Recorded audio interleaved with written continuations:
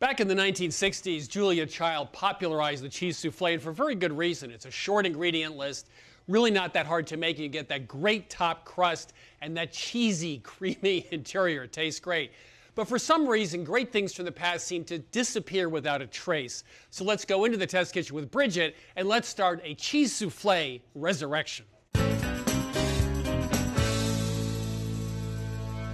You know, one of the first things I learned to cook in the early 70s was the souffle, like I'm sure you did too. And I was told a lot of things about it, which hopefully are not true. They're very finicky. You have to be careful because they'll fall in the oven. You have 90 seconds to serve them before they collapse when you take them out of the oven. You have to get the egg whites just right, and you have to be a master chef and do it hundreds of times. So it's one of those things I used to make. It came out of my repertoire because I go, it's too finicky. Fussy? Too fussy. But when I did it right, they were fabulous. That's right. Yeah, there's a lot of mythology behind the souffle, cheese or otherwise, but it really just boils down to making a bechamel, a very simple sauce that you stabilize with egg whites. You whip the egg whites, fold it in, and bake it. And we're going to also add some cheese to make it even better.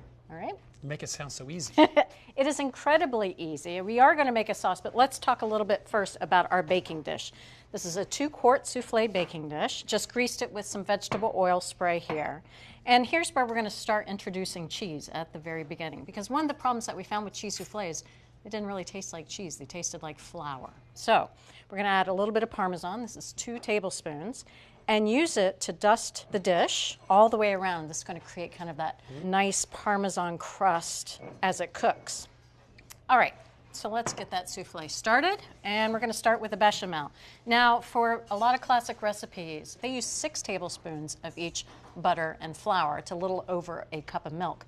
Well, we found that ratio actually made a souffle that was just too heavy and actually dulled the cheese flavor. So we're going to reduce the amount of butter and flour in our cheese souffle. This is 4 tablespoons of unsalted butter. This goes right in over medium heat, and here's our 4 tablespoons of all-purpose flour. Now we're going to season this. This is a 1/4 teaspoon of paprika and a 1/4 teaspoon of salt. I've got 1/8 of a teaspoon of cayenne pepper. We're using 2 kinds of pepper here. We've got cayenne and white pepper. This is also 1/8 of a teaspoon. All right, we've got a little bit of nutmeg. That's pretty traditional. It's just a pinch of fresh ground nutmeg. And we'll whisk this mixture together and wait on that butter to finish melting. So we should probably define what a bechamel is for anyone under 40 out there watching the show. Well, it's a classic sauce. It's also known as one of the mother sauces because they use it to create other sauces. You start off with a roux, which is what we're doing here, equal parts flour and butter.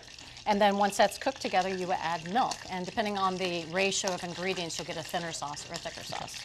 So this is melted. I'm going to go ahead and add our flour mixture. There we go. Whew. And we'll cook this quickly. We're not looking to color the flour here, which you do with some other roux. We're basically just going to cook this for about a minute until the raw flour taste is gone. All right, so now that the flour is cooked, we can go ahead and start adding the milk, and we want to add it very gradually. This is 1 1/3 cups of whole milk. If you pour it in all at once, you'll create these big lumps. And if you add a little bit at a time, you can work them out. There we go. And now we're going to bring this up to the simmer and let it cook for just about a minute, and it should start to thicken. You can see how this is nice and thickened. And it's time to take the bechamel off of the burner. We're going to slide it over here to a cooler burner. All right, so now we can add our cheese, and we're using 2 different kinds. This is 6 ounces of grated Gruyere cheese, pretty classic, and 5 tablespoons of Parmesan. Now, Parmesan has a really, really strong, bold flavor, so that allows us to add more cheese flavor without compromising the texture of the souffle. All right, so we just want to whisk this until all the lumps are gone. The cheese is completely melted. Smells good. I know. All right, so this looks beautiful, nice and smooth, but we need to let this cool down for about 10 minutes before we move on to the next step. All right, Chris, our cheese mixture has cooled down for about 10 minutes, so now we can start separating eggs. And we're using 6 eggs in total for this recipe. Of course, all of them are separated. I've gone ahead and done the first 4 here.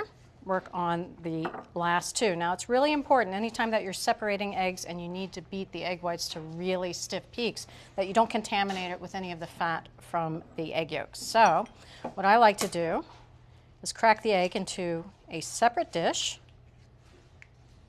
and then use the shell to get rid of as much of that white as I can. And then you can just drop the yolk in there and the whites go in here. And that way, if I crack an egg, I'm a little bit too vigorous with it, then I've only ruined one egg. I haven't ruined the rest of them. So, last egg. Another good tip is it's always best to separate really cold eggs because the egg yolks don't tend to break as easily as warm eggs. So, got our egg whites there, egg yolks here. We're going to go ahead and put the egg yolks into our cheese mixture along with 1½ teaspoons of fresh parsley. I'm going to add a nice little herbal note there. Just whisk this together. And see, that's why we also had to let this cool down before we added the egg yolks. Otherwise, we would have scrambled eggs. All right, time to start beating these egg whites. Again, 6 egg whites into my standing mixer, along with a little bit of cream of tartar. This is a 1/4 teaspoon of cream of tartar.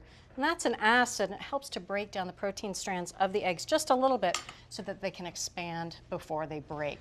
So we're going to beat this together on medium-low speed just until the egg whites start to look a little foamy. And that's about a minute. All right, so now we need to get some volume into the egg whites, and the amount that we beat the egg whites has a direct effect on the final souffle. So I'm going to turn this to medium-high. We're going to let these beat until they're nice, stiff peaks. They still look glossy, and that's going to take 3 to 4 minutes. All right, let's take a look at the egg whites. You can see that they're a nice, stiff peak here. There you go. That would be a stiff peak. That's yes. right. Now, typically, if you're making any souffle, you take a little bit of the egg whites and you add it to the cheese mixture. Lighten it. That's right. And then you gingerly fold in the rest of the egg whites. And that's because one of the myths is that you're going to bust the volume of the souffle the more that you work the whites. Well, that's true up to a certain extent, but we've beat these to stiff peaks. So now we can just add all the cheese mixture right in there. I know, look at you, you're going crazy. You're blowing my mind. This is not how I was taught. And we're just going to beat this in using the mixer for about 15 seconds. This is insane. I know, but this is to really prove that you cannot mess up the souffle. Okay.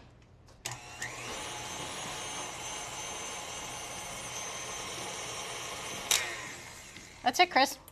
We'll go ahead and pour this into our souffle dish that we prepared earlier.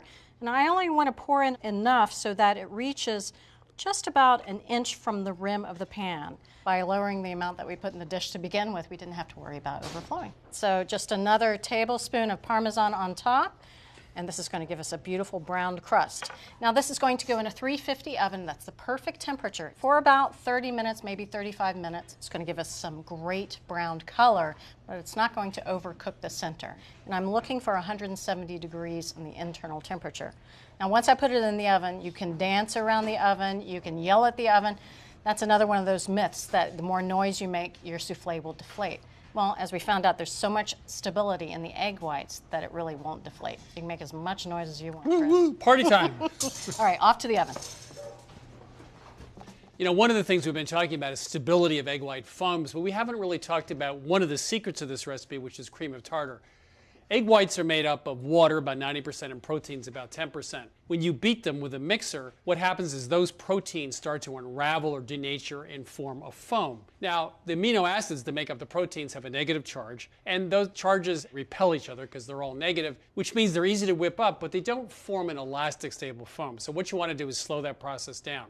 Cream of tartar has a positive charge. That attracts the negative charges in the amino acids in the egg whites, so they bond closer together. It takes a little bit more time to beat them up, but you end up with a much more stable elastic foam. The second thing is once those proteins have unraveled in nature, they form a coating around the air bubbles, and that coating includes water. Now what happens? Well, there's sulfur atoms in those proteins, and they attract each other, and they start to squeeze out the air and the water and the foam, and that ends up with water at the bottom of the bowl if the egg whites sit too long. There is a way to get around that problem, and once again, it's cream of tartar. Cream of tartar includes hydrogen atoms, which interferes with that sulfide bonding. Way back in the 70s, when I was learning to make soufflés, we used a copper bowl for exactly the same reasons, and that's because the copper atoms interfere with the sulfur atoms and they don't bond so closely together. So for perfect egg whites that make a really stable foam, add a pinch of cream of tartar and you get absolutely perfect results. All right. There it is in all of its glory. So I checked it just a moment ago and it did register 170. It was a little over 171, but that's perfect. Now, if you don't want to check it with an instant read thermometer, you can take 2 spoons and just crack in through the top, and it should look still moist, but you don't want it to be soupy. So this is perfect. Okay. We have about 5 minutes until it starts to deflate. So I'm going to finish it off. A little bit more parsley. And that's it. But you can look at that color, Chris. Oh, that looks great. That's beautiful. Get some of this crust. You can see how moist the eggs are. They're not overcooked. This is delicious. And so you do get a little bit of the flavor of the paprika and the cayenne, but it's not overwhelming. So the secret to great cheese soufflé is have Bridget make it for you. So we had bechamel. It wasn't quite as thick. We took down the butter-flour ratio to the milk. We used 2 kinds of cheese, Parmesan and Gruyere, for a little extra flavor. And then we beat the egg whites. We did 2 things. We used cream of tartar, which made it more stable, and we also beat them to stiff peaks, which also made the soufflé more stable as well. So there you have it from America's Test Kitchen, Your Kitchen. We've resuscitated a favorite from the 60s and 70s, cheese soufflé, and this one is not going to fall in the oven. And you can get this recipe, all the recipes from this season, tastings, testings, and watch selected episodes of this show at our website, which is americastestkitchen.com.